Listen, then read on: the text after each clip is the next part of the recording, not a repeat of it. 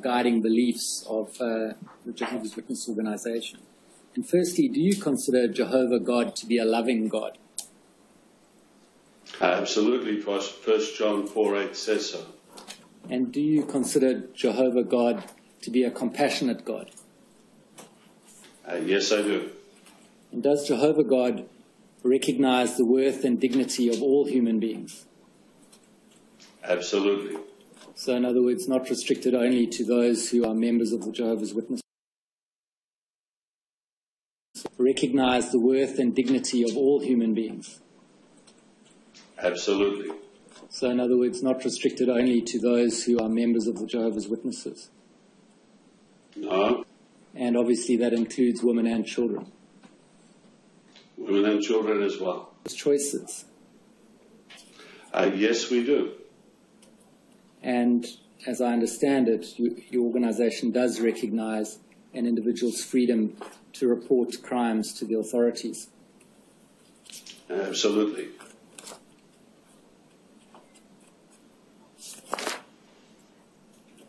Now, as I understand it, people who no longer want to be known as one of Jehovah's Witnesses, but who have been, must then dissociate. Is that right?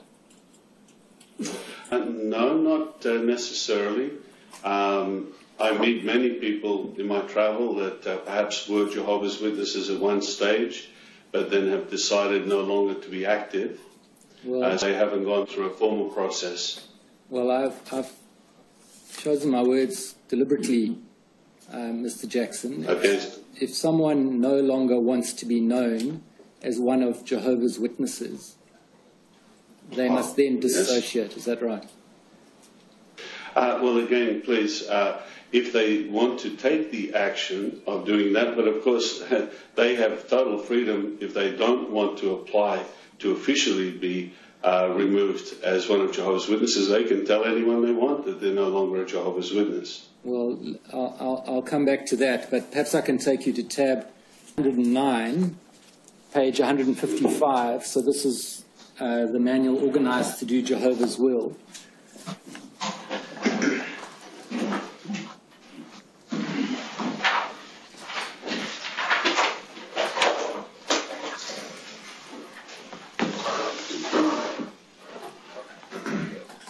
Is this the section on disassociation? Yes, that's right. So this is a manual which is issued to all baptized Jehovah's Witnesses. Is that right? That is correct. And this let me clarify, to be precise, those who are approved to go from door to door. Well, so someone who's preparing for baptism and is an unbaptized publisher would be allowed to have a copy. Okay, I see. So all baptized Jehovah's Witnesses would be guided by this, but in addition you say some who are not yet baptized. Publisher would be allowed to have a copy. Okay, I see. So all baptized Jehovah's Witnesses would be guided by this, but in addition you say some who are not yet baptized may also have a copy of this. That is correct. Thank you, yes.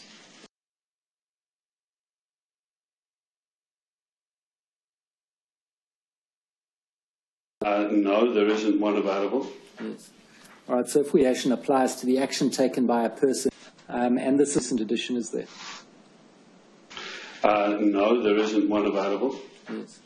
All right, so affiliation applies to the action taken by a person who, although a baptized member of the congregation, deliberately repudiates his Christian standing, rejecting the congregation by his actions, or by stating that he no longer wants to be recognized as or known as one of Jehovah's Witnesses. So is it the case then that someone who no longer wants to be recognized as or known as one of Jehovah's Witnesses... well, again, please, if they want to take the action of doing that, but of course they have total freedom if they don't want to apply to officially be removed as one of Jehovah's Witnesses. They can tell anyone they want that they're no longer a Jehovah's Witness. Well, I'll come back to that, but perhaps I can take you to tab 109, page 155. So this is the manual organized to do Jehovah's will.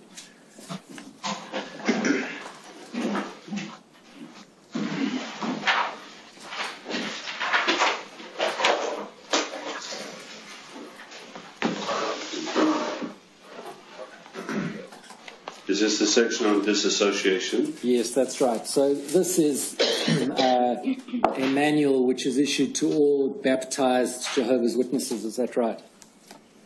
That is correct. And this let me clarify, to be precise, those who are approved to go from door to door.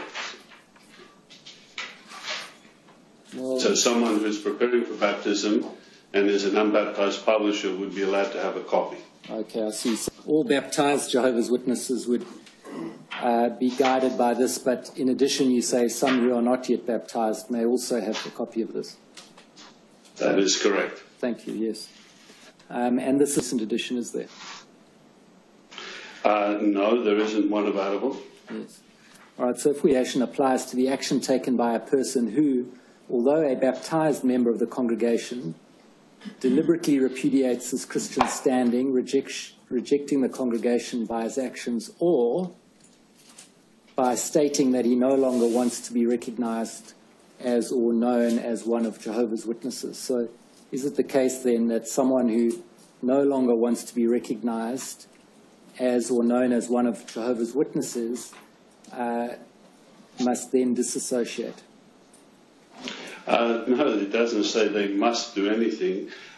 If you read on, you'll see there's a process. This gives the person the right to officially have an announcement made that they're no longer one of Jehovah's Witnesses. But as I already said, if they decide they don't want to exercise that right, they don't automatically come under this provision.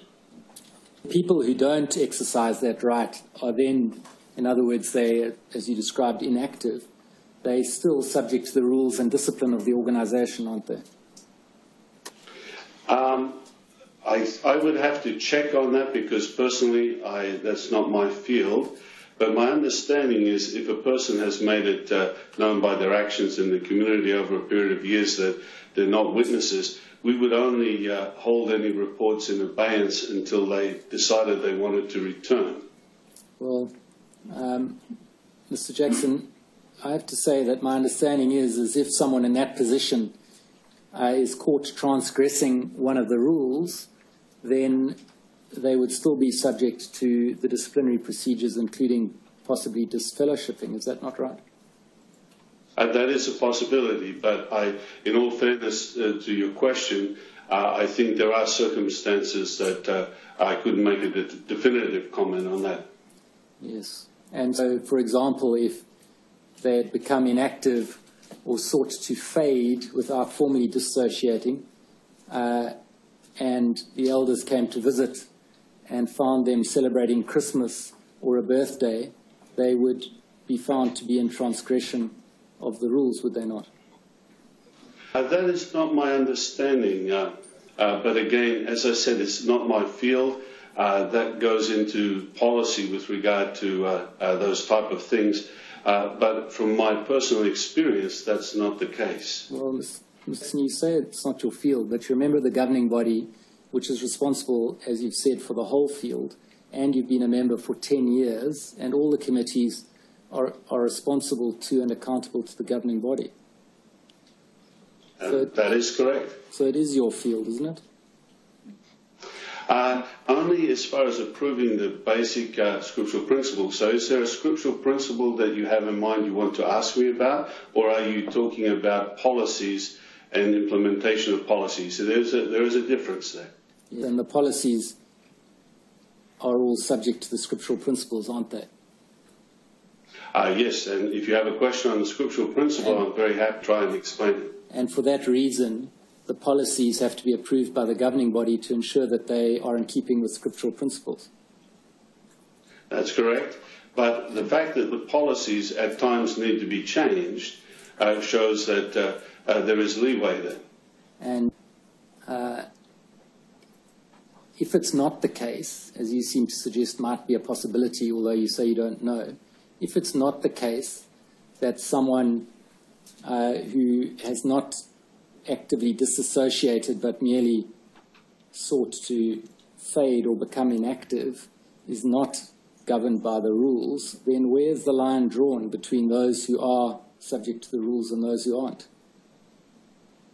That's a good question, and that's where judgment comes in. By judgment, I mean using a person's nous as to is someone still perceived as one of Jehovah's Witnesses in the community. Well, isn't that the point, that if someone is perceived as one of Jehovah's Witnesses in the community, that's because they have not disassociated or been disfellowshipped? Well, it has to do with what the person is telling other persons. Well, there's no middle road, is there? I mean, you're either a member and subject to the organization, or you're not. Isn't that the case? Yes, but I thought you were asking me about disassociation. Well, I am indeed. So if someone hasn't disassociated but has sought merely to become inactive or to fade, they're then still subject to the organization's discipline and rules.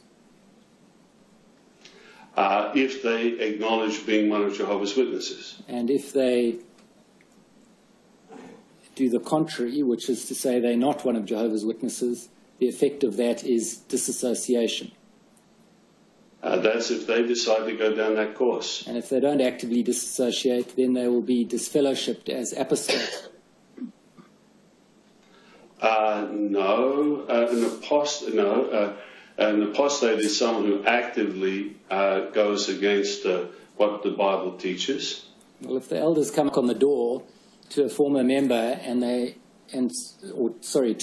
a member who's been inactive and sought to fade away, and says, "Well, are you still a Jehovah's Witness or not?" And the person says, "Well, no, I don't want to be a Jehovah's Witness," the consequence of that will be either disfellowshipping or disassociation, won't it? No, I don't agree with that. Not from what I've seen. Can I just say this hypothetical situation, which is probably a one that could happen. Two elders call at the door of someone. They're not going to come out and say, "Hello, I'm celebrating Christmas." It presupposes that Jehovah's Witnesses have some sort of spy network to monitor these people, which we don't. But if that person says, "Look, I was baptized as one of Jehovah's Witnesses, but I'm no longer active," no doubt the elders will say, "Well, we would encourage you to return. Is there anything we can do to help you?" Now, in that process of them returning, if they feel prompted to say that they have been living a lifestyle that is contrary to what Jehovah's Witnesses would live, then certainly we would handle that. Well, let's take that hypothesis where they visit this household.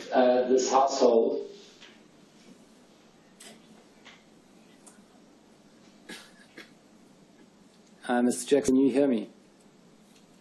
I can, yes. Sorry, you started, I didn't hear a question. Yes, it was echoing back at me, but it seems to have been resolved. Mr. Jackson, let's take that hypothesis of the two elders visit the household of someone who's been inactive for some time and seek to explore whether that person will come back to the active fold and encourage them to do so, in the process of which, in visiting that household, they find that that person is, in the eyes of the Jehovah's Witness, living in sin. That person would then be subject to the discipline of the organization, wouldn't they? In a case such as that, yes. And their only way to avoid that would be to disassociate.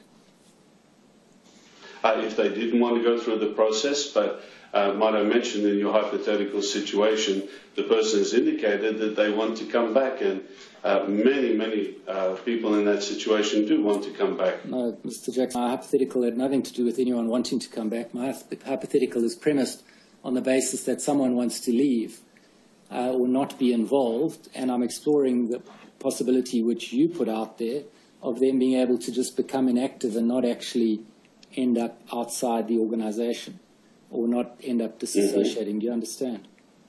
So I do. Sorry, I misunderstood the fact that you said that they'd indicated they wanted to come back. I'm sorry. So the point we've got to then is that, as I understand it, is that a person who's become inactive and wishes merely to remain inactive is still subject to the organization's rules and discipline, not so.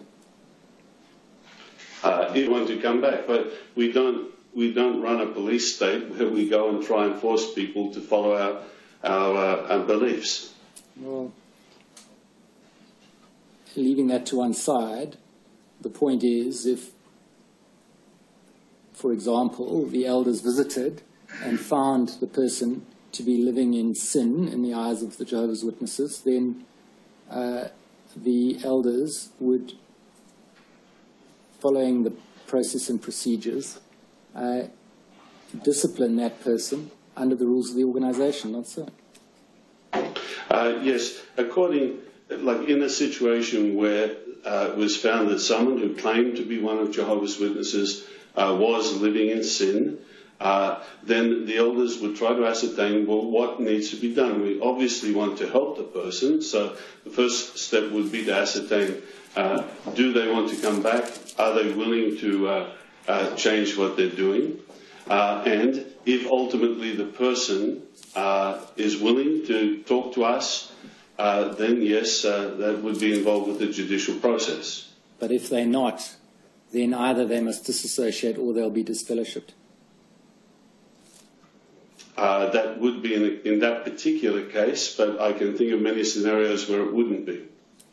And it's right, isn't it, in the case of both disassociation and disfellowshipping, the remaining members of the Jehovah's Witnesses cannot associate with the disassociated or disfellowshipped person.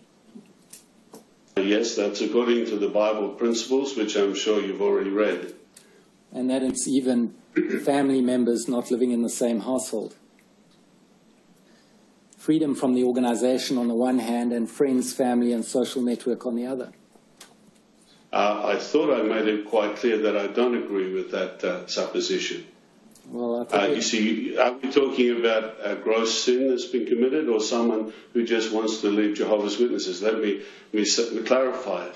If someone no longer wants to be an active Jehovah's Witness and they're not in the community viewed as a Jehovah's Witness, we do not have a so-called spiritual police force to go and handle that. Mr. Jackson, the reality of the situation is that a person who's been baptized to Jehovah's Witness is thereafter either in the organization or out of it. Is that not right? I think perhaps you've got your facts a little wrong there. Well, I don't think that's correct, because you've accepted already, Mr. Jackson, that a person in the situation you've postulated of merely becoming inactive is still subject to the rules of the organization. Yes, but if I can mention, Mr. Stewart, your first proposition you put forward, that they meet someone who's celebrating Christmas. This person is not associating with other Jehovah's Witnesses, not actively trying to change other people and so on. A person such as that is not going to be handled judicially, as far as I understand. Sorry, I have to disagree with you. Well, no, but Mr. Jackson, you're disagreeing on the example of what they do wrong. And that's not my point. My point is they may do nothing wrong, but they're still subject to the rules of the organization in the event that at some point they do something wrong.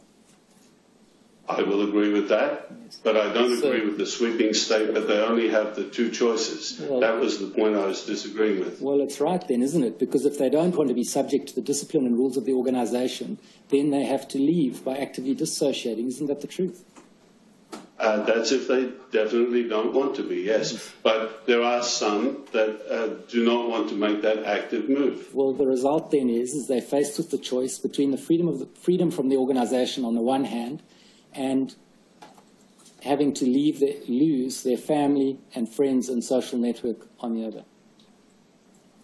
That's how you would like to put it, Mr. Stewart, but I thought I'm trying to say that there are those, some of whom I have heard of, that just fade away and they're not actively Jehovah's Witnesses. And Mr. Jackson, you've put it that they have a choice to leave or not to leave. For someone who wants to leave, perhaps because they've suffered abuse by someone in the organization and don't feel that it's been treated properly or adequately, it's a very difficult choice, isn't it? because they must choose. I agree with that. And it can be a very cruel choice for them, not so? I agree. It's a difficult choice. And it can be personally devastating because they can lose their whole social network and their families. That can be the case, yes. Would you accept then that putting people to that choice through this system of disassociating from them, or shunning as it's sometimes referred to, is contrary to the Jehovah's Witness belief in freedom of religious choice? No, I don't accept that. I think you're jumping to a conclusion there, but I understand that you have that opinion. Well, on what basis do you not accept that? Because right throughout the arrangement with Jehovah's Witnesses, people have to make choices based on their own free will. For example, to be baptized. If someone walks up to us and says, I want to get baptized, we're not going to allow them to be baptized. They have to, first of all, understand the arrangement of Christian living. Usually it takes 1 or 2 years for them to go through both the publications that we have, so that they personally can make that commitment. So that is a choice that they made. Now, we are not forcing them in any ways to remain in our organization. But a point to remember is that the ultimate standard that we believe in is the Bible, and we feel it's good for people to live by the Bible. The fact that many who have been disfellowshipped return of their own free will is an indication that they likewise still believe that it's a good lifestyle. Mr. Jack, you were baptized at age 13, am I right? I certainly was, yes. And there are, in fact, many Jehovah's Witnesses who are baptized at an age even younger than that? There have been some I have met that have been baptized younger. And you consider that at that age, someone is old enough and mature enough to make a decision affecting the rest of their lives? Yes, I do in some cases. Obviously, there are some children that wouldn't be able to make that decision. And perhaps some would have questioned whether I could make that decision at 13 years of age. But I've worked with people that have been baptized when they were 11, and they have stuck by that determination their whole life. Well, that may be because they can't leave the organization without leaving behind everyone whom they know. Anything is possible. You see, let's take someone who's baptized at a young age and then as lie elsewhere, and they want to choose some other system of belief. They're then still going to be faced with a stark choice that we've identified, aren't they? That's true. So on that basis, I suggest to you that that policy and practice of your organization is in conflict with the Jehovah's Witnesses' belief, as you've said it is, in freedom of religious choice. And no, we don't see it that way, but you're entitled to your opinion. And I suggest also that it's in conflict with the idea of a loving and a compassionate God. Certainly, that wouldn't be in harmony with the Bible, what the Bible says, because at times Jehovah disciplined his people by having them go into exile, come back. So Jehovah is someone who believes in the ultimate overall benefit or good for persons, and sometimes that includes some form of discipline. And do you accept that putting people to that choice makes your organization in many respects a captive organization? I do not accept that at all. Is there a scriptural basis to this policy of shunning? Yes. Thank you very much for the opportunity to express it. 1 Corinthians is the scripture, and no doubt you've seen it already.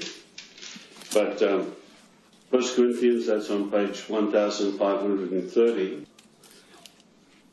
Can you just identify? And in this, 1 Corinthians chapter 5, and starting at verse 1, it speaks of a situation where there was sexual immorality in the congregation in Corinth. Sorry, Mr. Jackson, I'm really just asking, is there a scriptural basis, and you've identified what it is? Because my next question is can it can it change? In other words, is there a basis upon which you foresee that your organization might be able to change that policy? No. Now, do you recognize, Mr. Jackson, and in asking this question, let me make it clear, I'm not suggesting it's peculiar to the Jehovah's Witness organization. There are many, many organizations in this position. But do you accept that the Jehovah's Witness organization has a problem with child abuse amongst its members? I accept that child abuse is a problem right throughout the community, and it's something that we've had to deal with as well.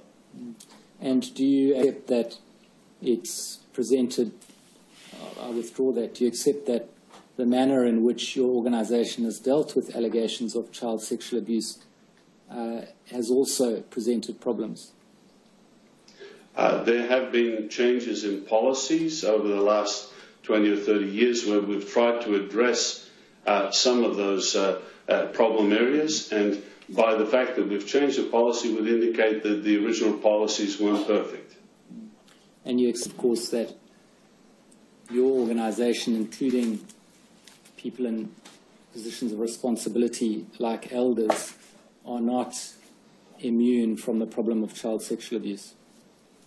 That appears to be the case. And do you accept, Mr. Jackson, that many of the efforts that are being made by different people and organizations to highlight the issue of child sexual abuse and try and find solutions are genuine efforts to improve the situation? I do accept that, and that's why I'm happy to testify.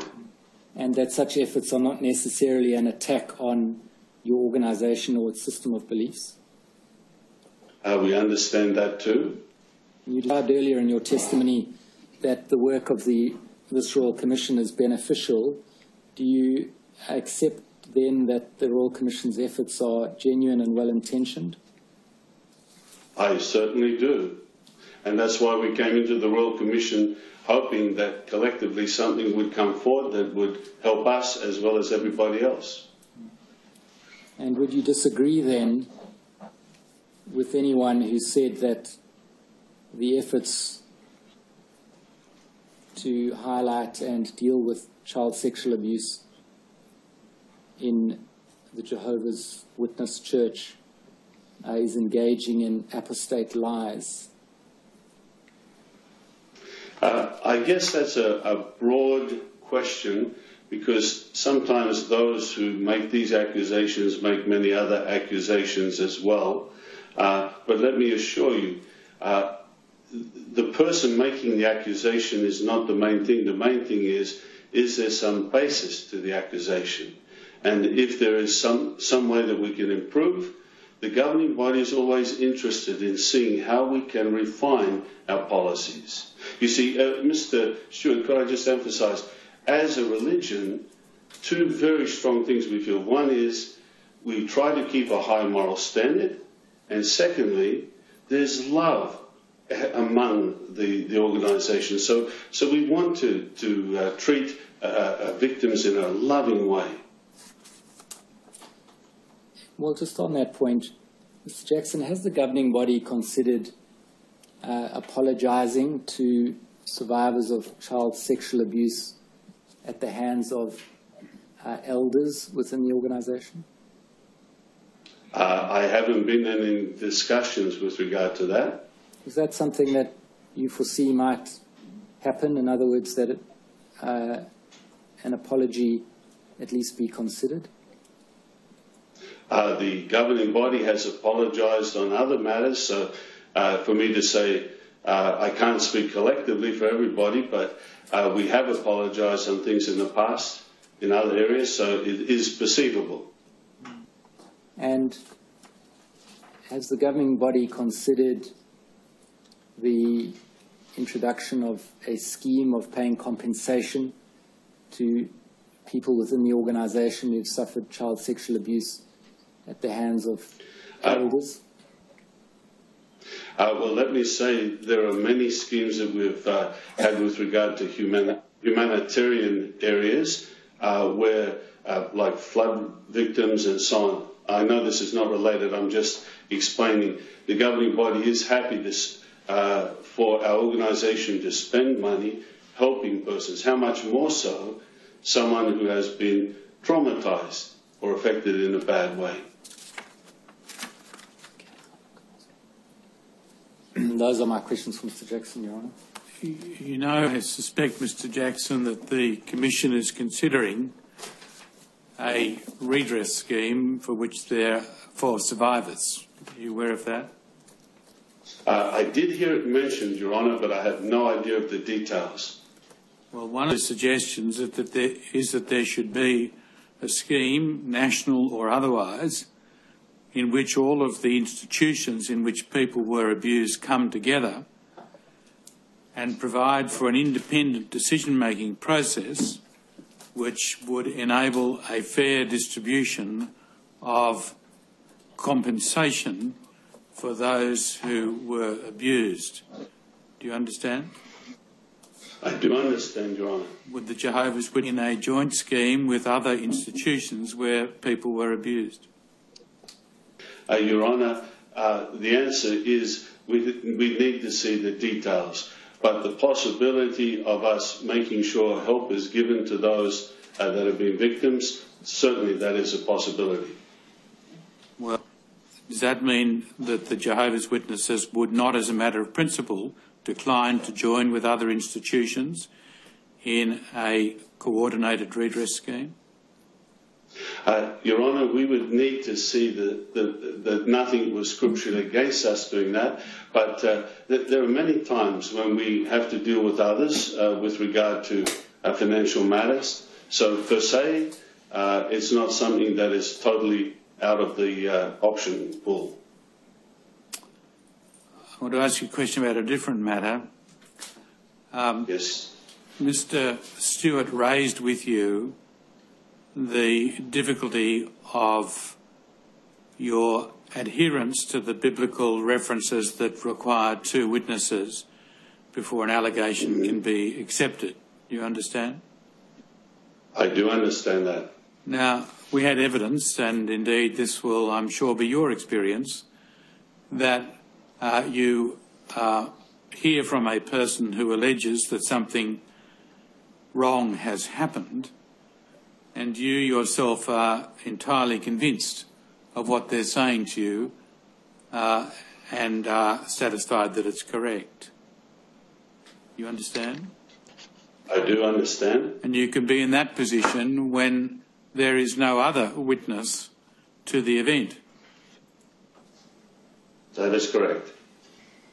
Now, what does the Church do in the circumstance where the allegation may be against a father or someone who otherwise has close contact with a family, but there is only the allegation of the child, perhaps a girl, teenage girl, so the allegation can't be established? What does the Church do about helping that child and or that family? That's a very good question.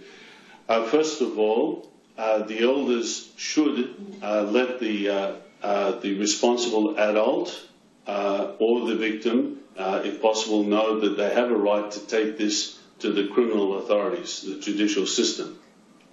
But that's just a matter of notifying them of that. But because we are concerned about the actual physical welfare of someone in a situation like that, we would make sure that there are provisions made that, of course, if it's in the family, we can't take the child out of the family physically, but at least make sure that things are put into place so that this person gets the best possible care and protection. Well, what do you put in place? Or allow the, say it's the guardian of this victim, what they need to do. And, of course, if it goes to the police, then it goes right into that whole government-type arrangement whereby the government has authority to perhaps come in and separate families and so on. But, Mr. Jackson, many of these people don't want to go to the police because that involves potentially a public process, trial and so on. It's very common that people don't want to go to the police. But in the assumptions that I've put to you, the young person has acknowledged the church's obligation imposed upon them to report the misbehaviour to the church. You understand? And then they find that the church won't determine the allegation to be true and act accordingly because there's only one witness, that is the young person. What does the church do to help that person or that family in those circumstances? Well, as I mentioned, first of all, we would let them know that they should go to the police and try and, because this is beyond the parameters. Mr. Jackson, we covered that. This is a person, and there are many of them who don't want to go to the police, but they've come to your organisation because they're required to report misbehaviour. And underlying my proposition is, of course, that they would expect your organisation to help them. Yes. Well, what do you do? And the help that is, well, can I just mention, first of all, Your Honour, our organisation, people come to our Christian meetings twice a week and they go on the preaching work. But what happens in the home is beyond the actual jurisdiction of the elders to tell the parents how they should organise the things with their children. And the point that I'd just like to make is, you see, then everyone is put on alert. Once the accusation is made, now we're aware. Could it be that the father, in improper situation, another time is seen by the mother, and then she brings this forward? Then we have two witnesses. Yeah, but I'm putting to you the proposition that you have one witness who you absolutely believe. Yes. What do you do? Well, for the ultimate protection of that child, I could, if they feel that child and other children are in danger, I would hope that the conscience of the elders would notify the police if the parent is not willing to do that. So you would hope that the elders would act in that way. Is there any Yes. Is there any instruction that they are to act in that way?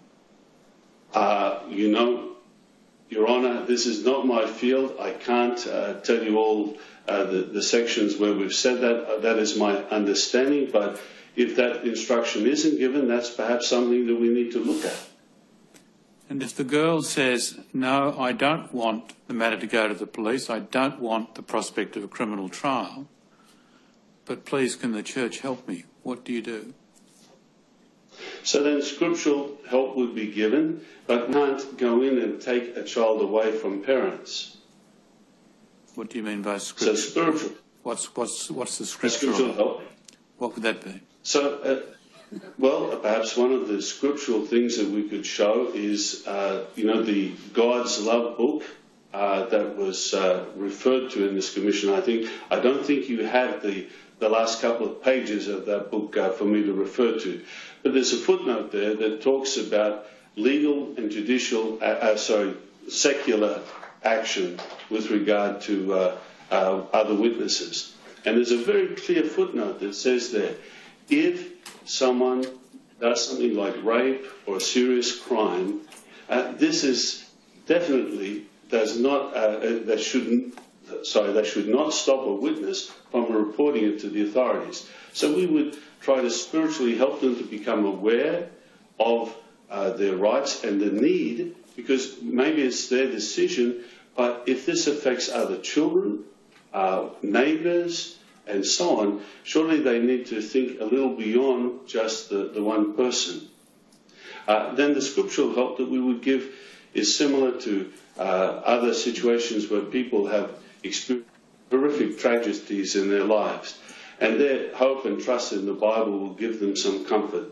We found that 9/11, when the Twin Towers went down, Jehovah's Witnesses were invited actually to go in and help persons by sharing scriptures with them.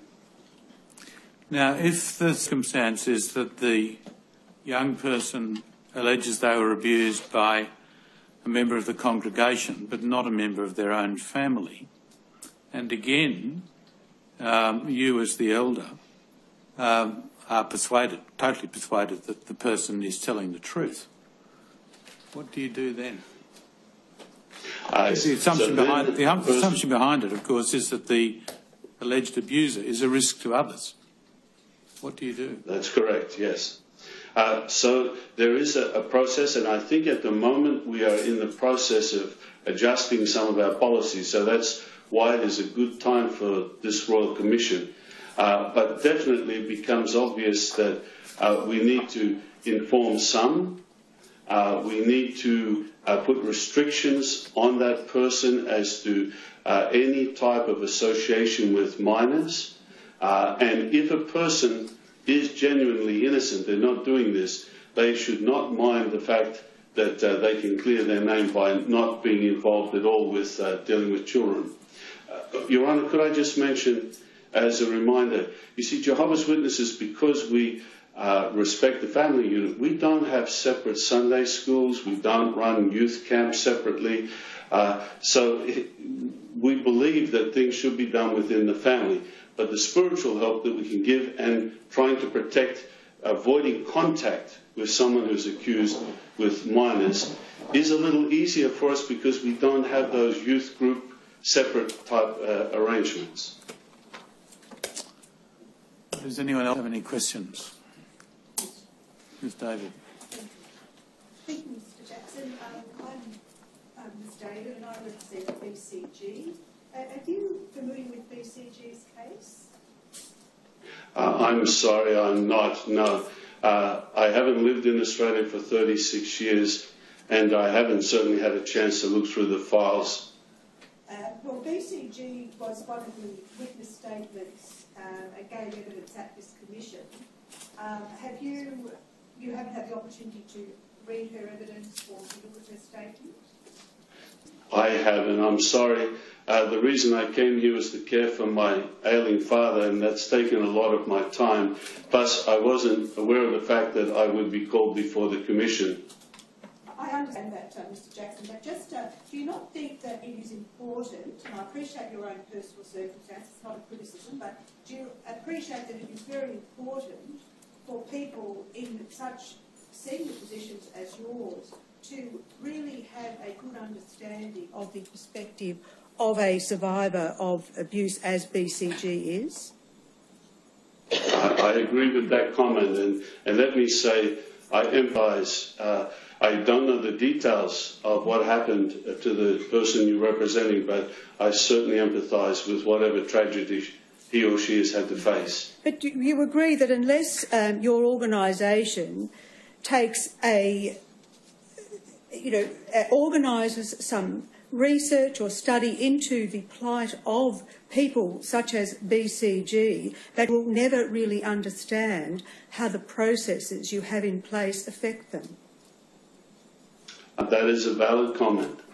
And at this stage, would you agree that you have not really undertaken or organised to undertake any such research or studies into the experience of people, young people or people of any age that have been abused within the organisation? That is a little hard for me to say, give a definitive answer.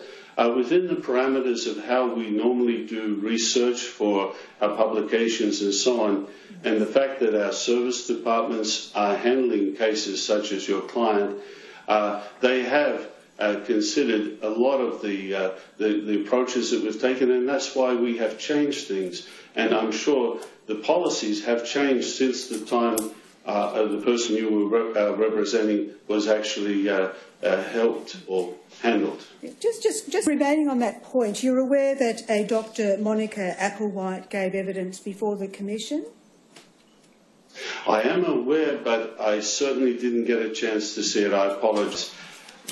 Are you aware that she was provided with some documentation or some witness statements from the Jehovah's Witness elders, but she was not provided with any witness statements from the survivors of abuse, that have been provided during the course of this proceedings?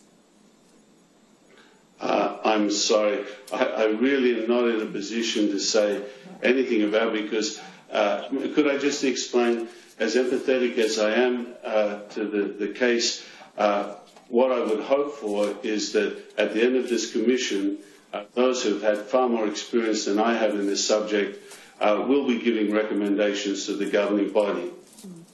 I appreciate that, and certainly I've certainly noted what you have said in the evidence today. I just want to make the point that can you understand how people like BCG, who have had nothing but just really very traumatic experiences, feel very concerned when they feel that their voices are not being listened to at all by the senior members of your organisation? I'd be very disappointed if that's the case, and certainly I would hate for that impression to be given to the person you're representing. Well, and so in your efforts to ensure that in the future the processes will be reviewed to ensure that the perspective of the abused person is given proper heed, do you think it would be a good idea for your organisation to actually conduct some sort of research? I think the more information we can get, the better, because all of us are trying to deal with a very horrific problem, and any amount of information we can get would be beneficial. I just want to make the point here, it is a very horrific problem, but the problems that have been that BCG and others like her have experienced are compounded by their experience by having to go through the processes within your own congregation. So what I'm saying, it's a universal problem, but there are specific issues that clearly just relate to how the Jehovah's Witnesses have been dealing with it.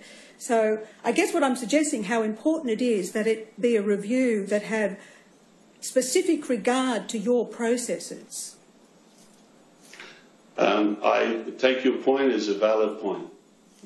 Just want to come to, on the issue of BCG, I know you're not aware of her case, but I will just very briefly give an overview, having regard to trying not to take too much time.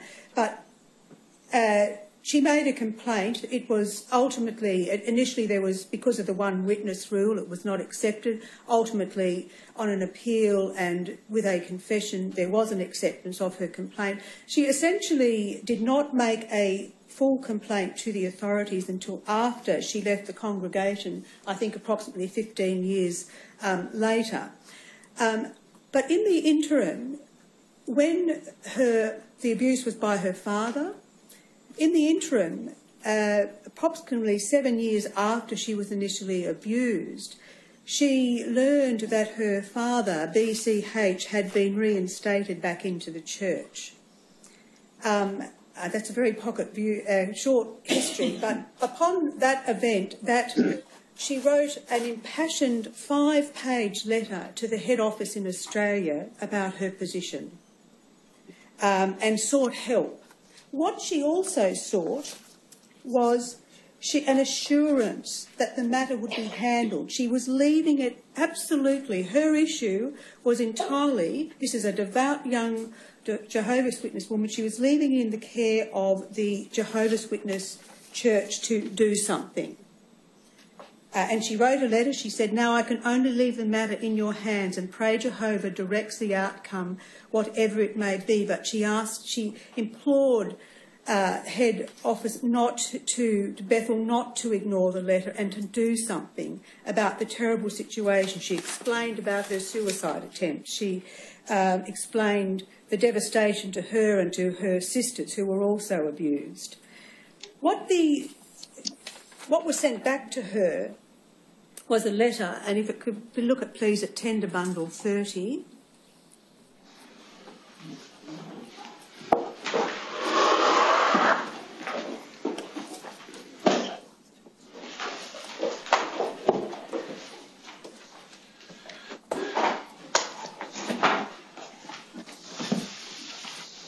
Yes, I have it here. You have that letter. This was after 7 years of this. BCG has given evidence that after she made the complaint, that she did not receive any assistance, or certainly sufficient support, or even scriptural support. But if you could look at that letter, you can see that it says, firstly, always throw your burden on Jehovah. Can you see that in the second paragraph? In the second paragraph, yes, I can. Yes. She was also told about the heartwarming prayer of David is appropriate, where he entreated Jehovah to preserve his tears in a skin bottle. She has given evidence here to the effect that she felt silenced by what she was told. And she also said, and what she was essentially advised, if you go to the third paragraph, is that that with Jehovah's help and your own effort, you can look forward to the new world of peace. But she was really given no solace to deal with what was going to continue to be very painful for her in this world. Do you agree with that? That having to read through that letter? So, yes, and this is the first time I've seen the letter. My apologies. But I would agree with you that if this is the only help she got, certainly that is not enough. But as I said, I don't know the case. What help did the elders give her personally? What are the circumstances? But I agree with you that something far more than a letter like this would be required to help her. And do you also appreciate that it could in fact be even some strict reliance on just giving scriptural guidance to someone who has suffered extreme trauma can in fact result in even a more damaging outcome for that particular person? Do you accept that? What I accept is that sometimes when a letter is written, it's very hard to convey the spirit behind the letter. Yes. I certainly would expect as a member of the governing body that anyone writing a letter from a branch would do so in the spirit of love and concern. So perhaps, but I do admit that if someone read this, they perhaps could not see that love and concern. And we accept that by what she has said in her letter, which was, now I can only leave the matter in your hands, and I won't, it's a 5-page letter that there's not enough time to go through clearly here now, but throughout that letter she is seeking assistance, guidance, help. She's told you about the trauma she has experienced, but there's a real duty, isn't there, to do something about the overall well-being of a person such as BCG. I agree with what you said. They need far more than just one letter. And do you agree that given the special nature of the congregation, as I think you have said before, that it's not just a case of congregation where people turn up and go to church, it's a family, that there is therefore an even greater duty within that family to ensure that people like BCG are cared for in a comprehensive way? I agree totally with you, probably more so than you realise.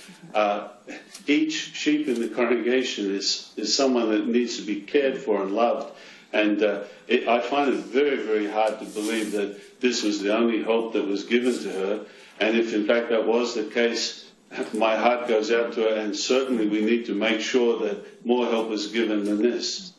And I just want to come back to the point I made before about, or the questions that I asked you before in relation to ensuring that there was some research done. For example, Dr.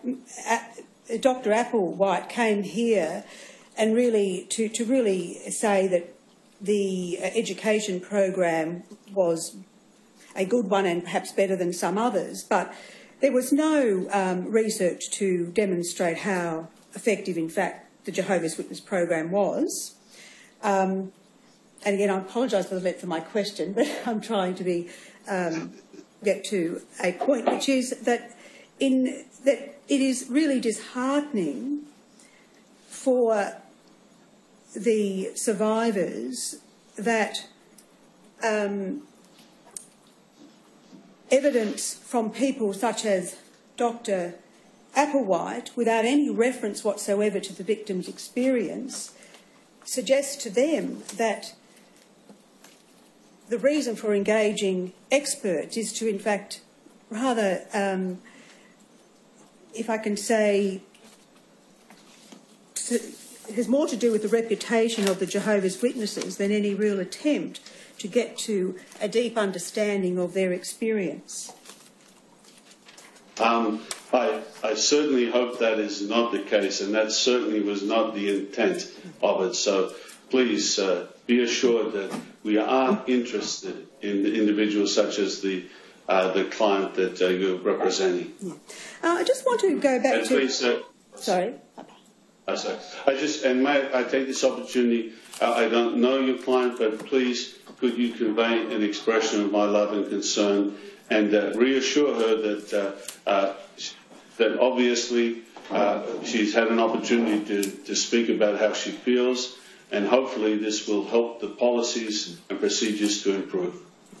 I just want to now go to something a little bit, if I could say, more technical. If we go to document Tender Bundle 120 at page 72, which I think is...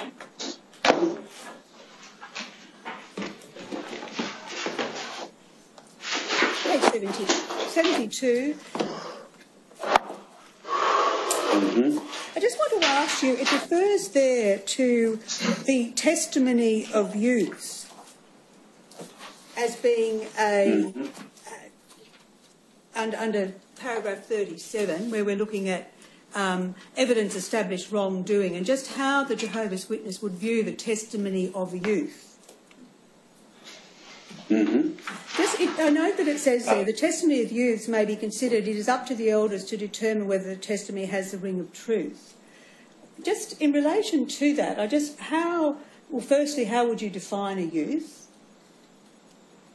Are you able to assist? As someone still in a family arrangement under the legal age. But perhaps in this context, I'm sure it means probably someone younger. So, is there some doubt about the testimony of youth, that you wouldn't accept that it would carry less weight perhaps than the testimony of an adult? I'm just trying to understand what the basis for that is. Pardon? Thank you very much for asking the question. It's a very good question. May I just mention, this is in the context of general disputes or things that may be handled. And could I give you an example that is not related to the Commission? It could be, say, for example, a mother and a father decide to separate, there's a divorce, and now the children, maybe the mother has primed the children to say certain things about the father in order to get custody of the child.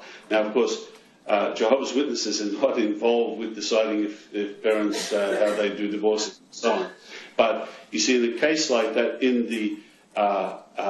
the testimony of a child, you'd have to take in consideration in that situation whether or not they were influenced by one of the parents or otherwise. It's just only a caution to make sure that the evidence is credible. But may I stress, this is a general principle across all the type of things that we're handling. Can I just understand? I'm not quite sure I'm understanding. Wouldn't it be the case that you would have to consider the evidence of anyone to determine whether it had the ring of truth, whether they were a youth, child or adult? What's the difference? That is true, Your Honour. Well, that is true. Could I just say, with regard to sexual abuse, we've already made the statement that the child would be believed. But in these general principles that I tried to highlight with regard to a divorce or some other things, perhaps a child who's dependent upon a parent may be influenced in some way by them. So this is here to mark out the risk that someone's evidence might be influenced by another person, including an adult. That's correct, Your Honour, yes. And it's only a reminder. It's in no way designed to say that children cannot give evidence. Very well. Just in relation to, given that you've categorised the testimony of youth, is there any other, the testimony of children, is there, the testimony of children is not mentioned at all there, so I'm just concerned as to whether the testimony of children would have even lesser weight because of the age of a child and perhaps their vulnerability to influence. I'm not quite sure of your question, I'm sorry, but this is just in the context of, like you see, the next bullet point mentions the testimony of unbelievers and disfellowship or disassociated ones. It says may also be considered. So again, if someone has disassociated themselves, perhaps they have a grudge against someone in the organisation, but this person is credible in giving a witness, they could give a testimony. So it's just giving some general guidelines, common sense, nous type things to those that are handling these cases, but in no way is it designed to stop these ones. I was going to ask you about this bullet point, but you took us to it. It separates out the testimony of unbelievers and disfellowshipped or disassociated ones. It says that it may be considered, but it must be weighed carefully. It suggests to an outsider that what the document is doing is expressing a need for extra caution when it's the evidence of an unbeliever as opposed to a believer that's being considered. Is that a correct reading of the document? The reading of the document is saying someone who doesn't agree with or feel the same way we do about the scriptures, perhaps may take a different viewpoint on certain things. For example, the matter of lying. You see, Jehovah's Witnesses endeavour to be truthful and present facts in a truthful manner. Someone who is not a witness may have no difficulties at all about telling a lie. I'm not saying, Your Honour, that no Jehovah's Witnesses are perfect, but that's just a reminder there that these ones perhaps could make a false statement. So my assumption is correct that the document is saying be more careful with the evidence of unbelievers than you would be with the evidence of believers. Is that right? That's what it says. Yes, Your Honour. Sorry, just to be clear on the issue of the testimony of a child.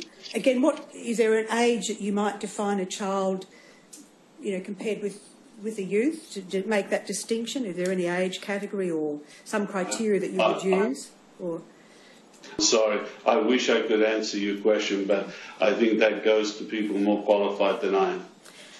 But if just coming to that, would that be an area that you would review in the context or in relation to any wrongdoing, but particularly in relation to, obviously, the matters in issue here, in relation to the testimony of youths? Because do you agree that that could very much confuse an elder who took that literally to, begin with a level of scepticism about the testimony of a youth?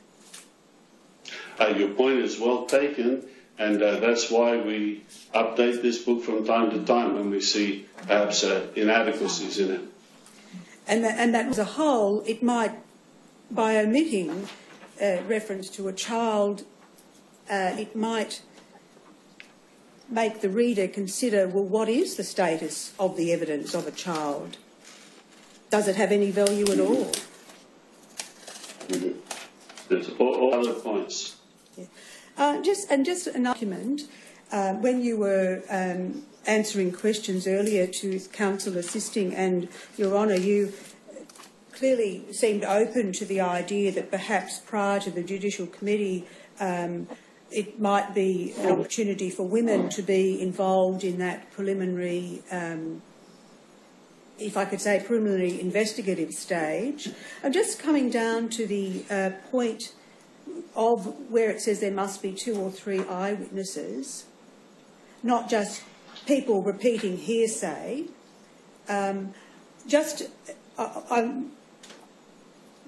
I just see that if you look at that point there, that there must be 2 or 3 eyewitnesses, not just people repeating hearsay, that you would really have to formalise a process whereby if an abused person spoke to, for example, a couple of female sisters, that wouldn't then just take on the character of hearsay evidence. Do you understand the point I'm making there? I understand your point, and yes. I just guess what I'm saying is that when you are looking at policies, do you agree that it would be worthy of ensuring that did not perhaps confuse an elder attempting to interpret this policy, that in fact it would diminish the value of involving women at that point? That's a good point, and let me say we're always interested in trying to improve whatever we're doing. So again, just coming back to the scriptures, that again clearly, as BCG was a very devout young Jehovah's Witness, that the importance of ensuring that whatever scriptural guidance a devout Jehovah's Witness survivor is given, that it is, it just can't come from a one-size-fits-all scriptural package. Do you agree? I agree totally. I do agree totally. That it must be tempered with by having real experts consider how a young person like BCG might internalise certain scriptures in a way that is ultimately quite destructive. Yes, I agree. Thank you. Thank you. Does anyone else have any questions? No? Mr. Bannon, no? No. Mr. Stewart, do you have any questions? No, I don't, Your Honour. Yes, very well. Well, that completes your evidence, sir. Thank you very much for your time today. You're now formally excused from your summons. Thank you. Mr. Stewart, right? Yes, Your Honour. 2 things. One, in relation to the directions, those were made a week ago on the basis of 4 weeks for submissions and 4 weeks thereafter. Given that we've had this evidence today a week later and that Dr. Applewhite's report is still to come. No. I was going to ask whether we can have it. No, we'll leave the directions in place. It's important, like it is with all matters, that we ensure that we dispose of them as efficiently as possible. I'm not prepared today, by reason of the fact that we have this further evidence, to vary the directions. If, however, there are circumstances that emerge down the track, then I won't be so hard as to say there can never be an application, but not today. As Your Honour pleases. Very well. And then the only remaining issue, in the intervening week, a further document has come to light, which really just sits in the sequence of correspondence to bodies or relating to correspondence to all bodies of elders, and I'd like to have leave to tender it. Well, Should I mark it separately? It should be marked separately, Ronnie. Yes. I'll mark it Exhibit 2834. So what it is it's a letter dated 10 October 2002 from Watchtower Bible and Tract Society of Australia to all bodies of elders in Australia. Yes. And that's all that I have, Your Honour. If there's nothing further, I'll adjourn. All stand.